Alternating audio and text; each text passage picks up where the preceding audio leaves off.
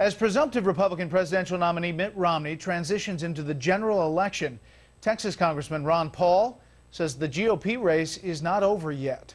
The man with the growing fan base also has a growing roster of delegates.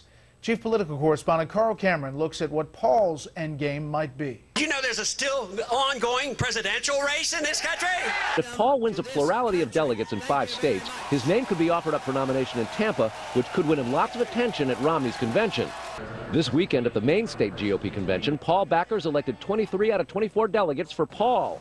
But Romney won the Maine caucuses earlier this year. Romney won Nevada too, but at his state GOP convention over the weekend, Paul backers laid claim to 22 of 28 delegates. Romney won his home state primary of Massachusetts.